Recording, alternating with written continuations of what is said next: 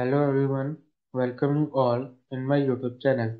This is the second video of the series CSA exam.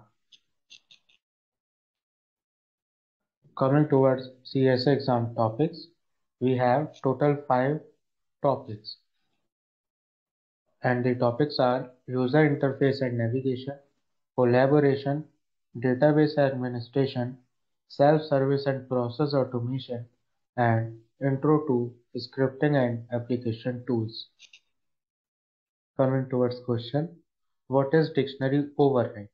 Options are option A, dictionary override is an incoming customer update in an update set which applies to the same object as a newer local customer update. Option B, dictionary override is the addition, modification, or removal of anything that could have an effect on IT services. Option C, dictionary override is a task within the workflow that requests an action before the workflow can continue. And option D, dictionary override sets field properties in extended tables. And the correct option would be option D, dictionary override sets field properties in the extended tables.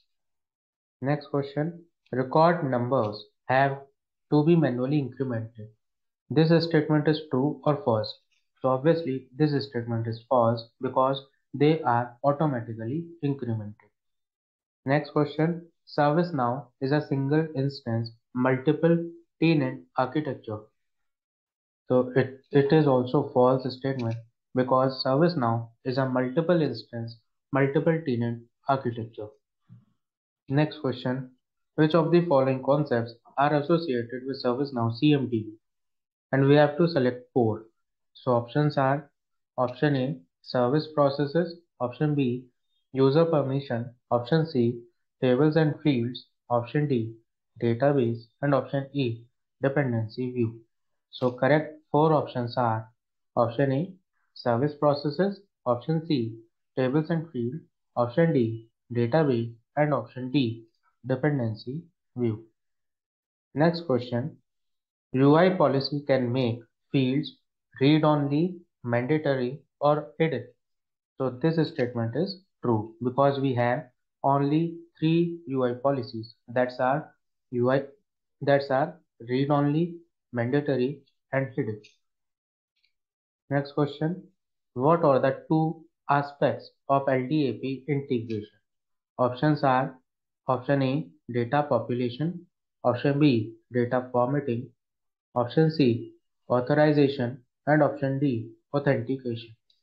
So the correct options would be option A, data population, and option D, authentication. Next question, buttons, form links, and context menu items are all examples of what type of functionality? Option A, business rule, option B, UI action, option C, client script, or option D, UI policy. So the correct option would be UI actions because UI action contains buttons, form links, and context menu items. Next question, which of the following statement is a recommendation from ServiceNow about the update sets? Options are option A, avoid using defaulter update set as an update set for moving customization from instance to instance. Option B, before moving customization from instance to instance with update sets, ensure that both instances are different versions. Option C, use baseline update set to store the contents of the item after they are changed for the first time. Option D, once an update set is closed as complete, change it back to in progress until it is applied to another instance. So the correct option would be option A, avoid using default update set as an update set for moving customization from instance to instance. Next question, what are the 4 knowledge workflows available in ServiceNow base instance?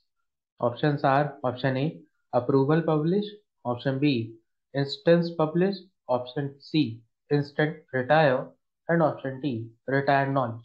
So the correct four knowledge workflows that are available in ServiceNow base instance are approval publish.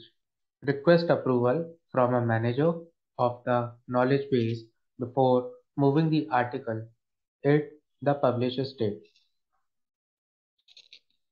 Next question.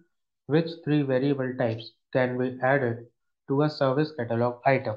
Option A, true false, multiple choice and order. Option B, true false, checkbox and number list. Option C, number list, single line text and reference. Option D, multiple choice, select box and checkbox. So the correct option would be multiple choice, select box and checkbox.